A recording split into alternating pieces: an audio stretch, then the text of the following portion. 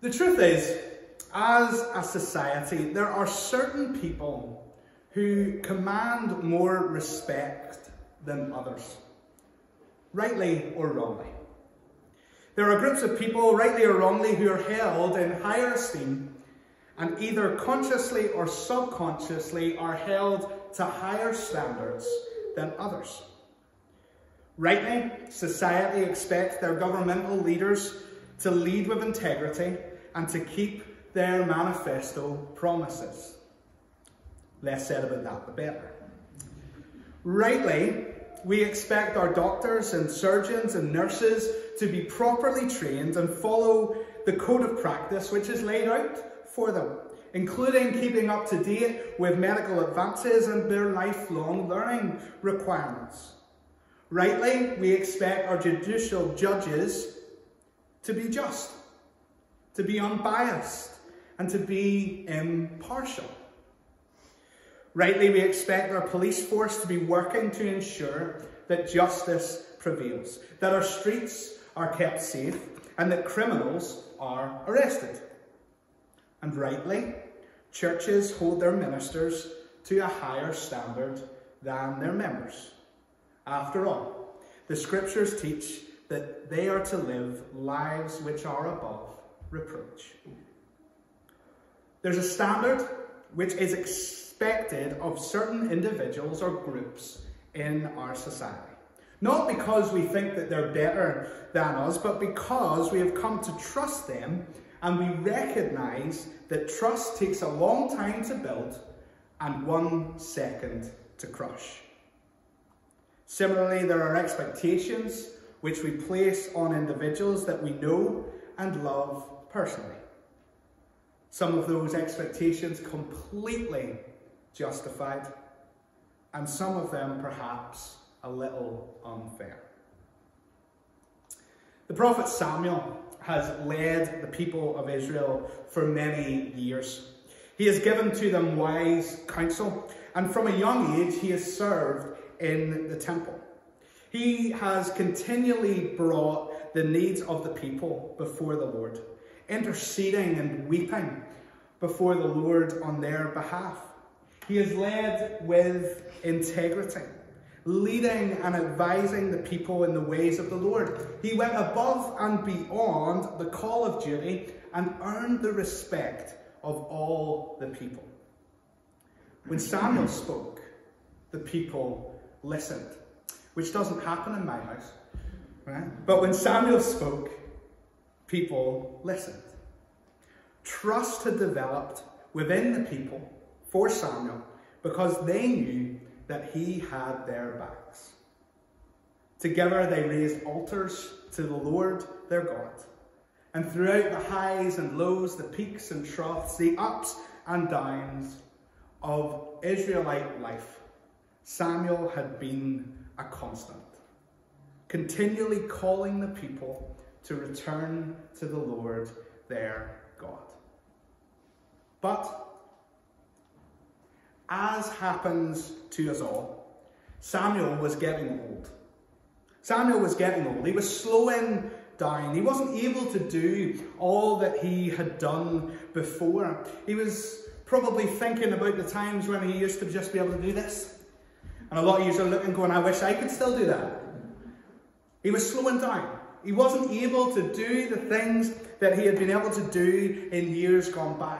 His body was beginning to dictate the amount of travelling from town to town which he could do, which was a requirement of his role. He was still wise, he was still godly, but he was becoming less and less mobile. And the older he got, the more difficult it was for him to fulfill his priestly duties. As Bob Dylan would say, the times, they were a-changing. And chapter 8 of 1 Samuel starts like this. It says, when Samuel grew old, he appointed his sons as Israel's leaders. The name of his firstborn was Joel, and the name of his second was Abijah, and they served at Beersheba. Seems pretty bog standard, doesn't it? On the surface, this seems like the most normal, the most natural, and the best course of action. Remember, in those days, the name given to an individual was supposed to describe their personality. It was given to describe them as a person. Parents would often wait until a personality developed before they named their child. And Samuel appoints his sons, Joel, his firstborn, whose name literally means Jehovah is the Lord, and Abijah, whose name means the Lord is my father, as Israel's leaders. Sounds like pretty good leaders. Sounds like the kind of guys you want to replace Samuel and have your back. They seem like worthy successors. People who would continue that which was important and would lead the people in the ways of the Lord. But sadly, this presumption could not have been farther from the truth.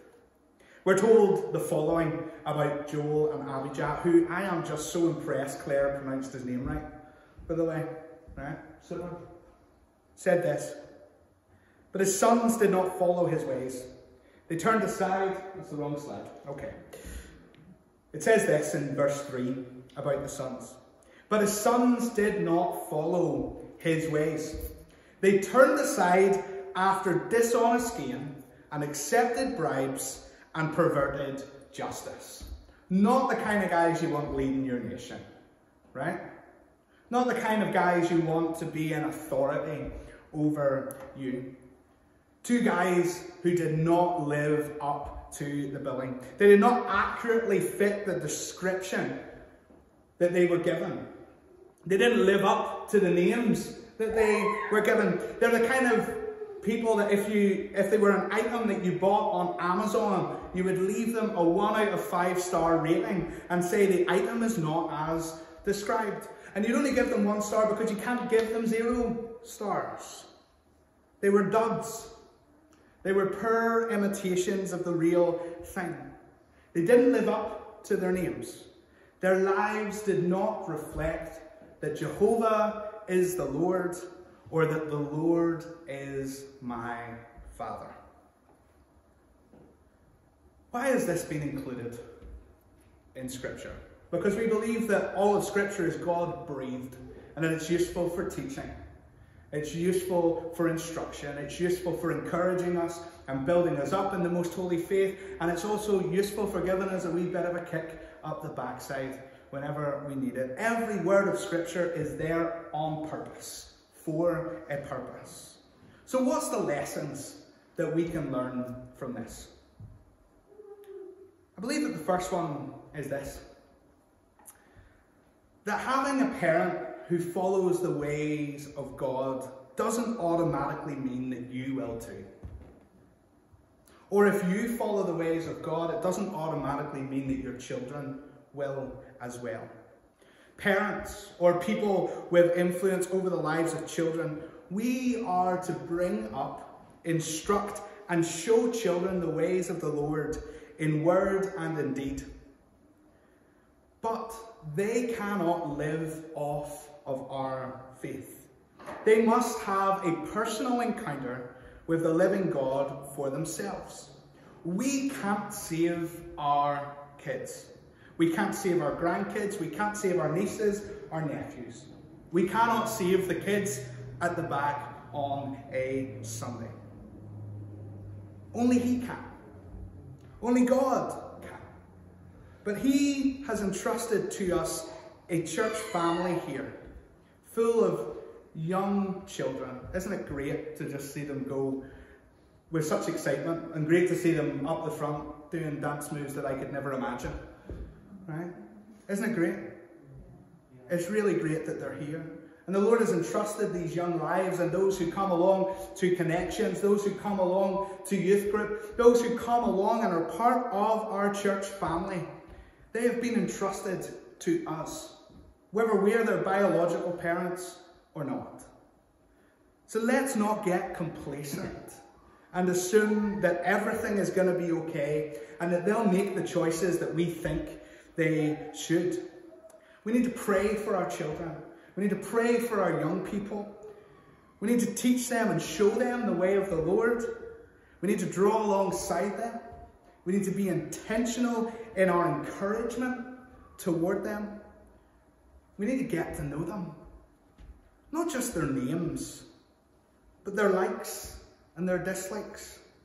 We need to be present in their lives. And we need to pray earnestly that they would go deeper in the things of God than we have ourselves. I stand here today because of parents and a church family who prayed those things for me and who did just what I have described. Let's not abdicate the responsibility that the Lord has so graciously given to us. There's still work to be done. And the second is this. As the people of God, we bear his name. We bear his name. So the question is, do we live up to the name Christian? Translated from the Greek, Christian literally means, and I've told you this before, and probably pastors long before me have told you this, but literally translated from the Greek, Christian means little Christ. Little Christ. And this was not something, it was not a name that the believers in the early church gave to themselves, but it was something that was observed in their lives by other people. We read in Acts chapter 11, then Barnabas went to Tarsus to look for Saul, not Saul the king that we've been reading about, but Paul. And when he found him, he brought him to Antioch. So for a whole year, Barnabas and Saul met with the church and taught great numbers of people. The disciples were first called Christians at Antioch. So when people look at us, do we live up to the name that we bear? Or are we just playing? Do we live up to the name, or are we just playing? Because there's no in-between space. There's no in-between space. The story goes on. So all the elders of Israel gathered together and came to Samuel at Ramah. I love that he was old, so they went to him. They said to him, not what anybody wants to hear, you are old. You are old, and your sons do not follow your ways. Now appoint a king to lead us, such as all the other nations have. The elders of the Israelite tribes were put off the things of God by the conduct of Joel and Abijah. What Joel and Abijah did not appreciate, as Samuel did, was that the way in which they conducted themselves had consequences which reached far beyond their own lives. The elders had no problem following Samuel. They had no problem following his leadership because he practiced what he preached. What you saw with Samuel was what you got with Samuel. There were no back doors with him. He was straight and down the line. He didn't miss you and hit the wall, but you knew he loved you. And he had your best intentions at heart. He was honest and he was upright. But when his sons were put into positions of authority without being properly vetted, the respect was lost, and the elders started looking toward the other nations. What are they doing over there? What about them? Because, if I'm honest, I'm not really liking what I'm seeing here. What way do they do it? Because what we're being served here doesn't quite add up. You see, if God is a God of honesty, grace, and justice, How come Joel and Abijah sought dishonesty, bribes, and injustice? It doesn't add up, right? It doesn't add up. And this morning, God frames the question to us, to you and to me, in a different way. And the question is this. He says, are people being drawn to Jesus through the way that we live? Or are our lives turning people off of following after Jesus? Are people being drawn to Jesus, or are they being put off of Jesus? In other words, do we proclaim Jesus and live Jesus? Do what we proclaim and what we do add up and match up? Are we living up to the name which we carry and we are called to represent?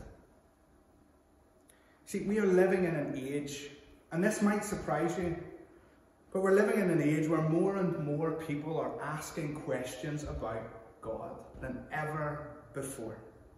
Just this week, think back to Monday.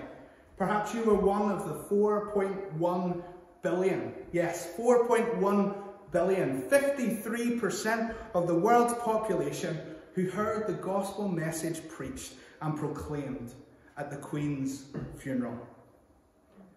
Statistically, more than half of the world and our community here in East Belfast, and let's be honest, given that it's East Belfast, it's probably a lot more than 53% who watched. Half the world, over half the world, and the majority of our community have heard the gospel proclaimed this week. So what are we doing about it?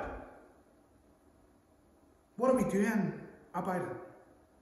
The elders saw that the other nations had a king, and they wanted that because they didn't like what they were currently being served by their religious leaders.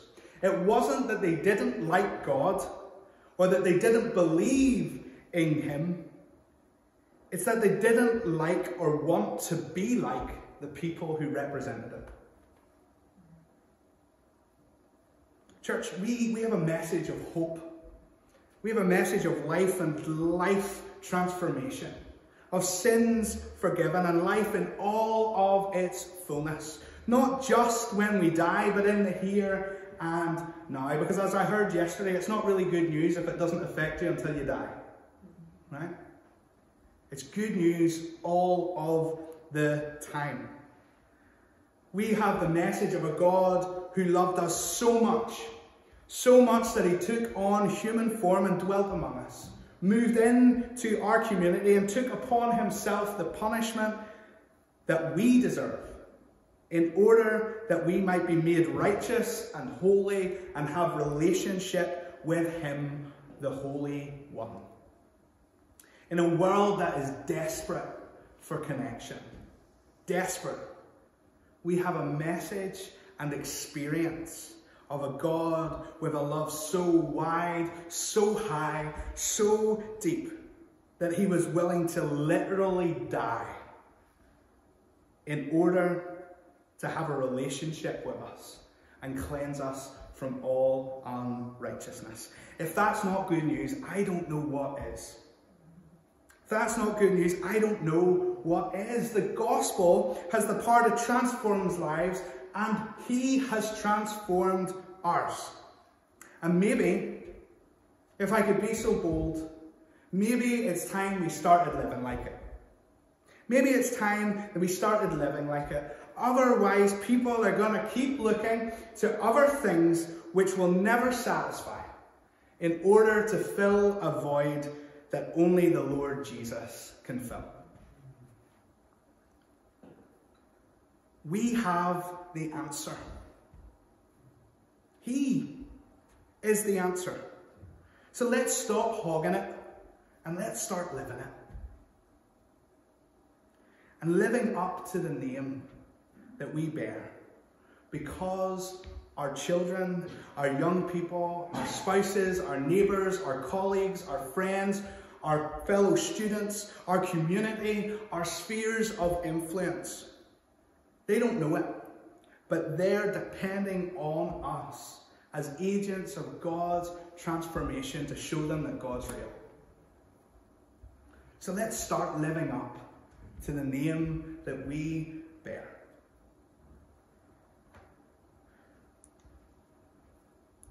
Samuel pleads with the Lord, and then he pleads with the elders. He knows that what the elders are asking for, he knows that giving the people a king is a bad idea. He knows that it will bring destruction. He knows that this is not the legacy that he wants his family to leave behind. He doesn't defend his son's actions, but he pleads. He pleads with the elders not to do anything rash because of them. And then he pleads with the Lord. But when they said, "Give us a king to lead us," this displeased Samuel. So he prayed to the Lord. And the Lord told him, "Listen to all that the people are saying to you. It is not you they have rejected, but they have rejected me as their king." The Lord instructs Samuel to give the people what they want. The Lord instructs Samuel, give them what they want. Sorry, what? Give them what they want. You can just imagine the conversation. I'd love to have been a fly on the cave for that one. Whenever they're having this conversation. And Samuel's like, sorry, just, tap twice if you definitely said yes. What? What? Give the people what they want. Listen to all that the people are saying to you. This is definitely not the response that Samuel is expecting. And the Lord instructs him to warn the people of the consequences which will follow. You see, God will never force us to do anything that we don't want to do. He's not some evil puppet master in the sky. Yes, as we've sang earlier, he is sovereign over us and over all things, but he's not a dictator who oppresses us and gives us no option but to do exactly what he says all of the time. There are times when the Lord doesn't cause bad things to happen, but rather he allows them to happen. And there's a big difference there. He doesn't cause bad things to happen, but he doesn't intervene and stop them from happening. Sometimes these things are consequences of our own actions and our bad choices. Sometimes these things seem to have no rhyme nor reason and are simply consequences of fallen humanity.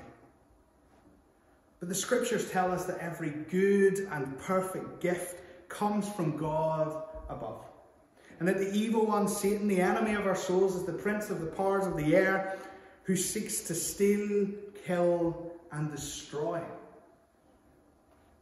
See, God affords to his people free will to choose.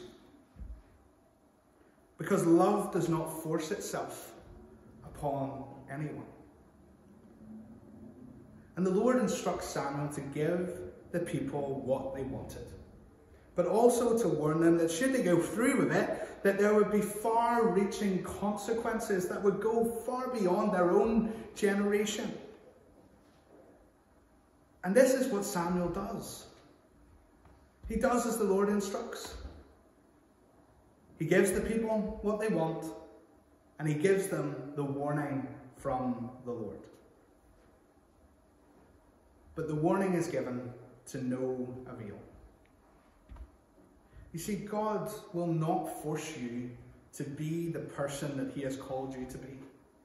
He will not force you to do the good works which he has prepared in advance for you to do. He will not force you to choose to live for him and to give him the rightful place of king in your life. But if we don't,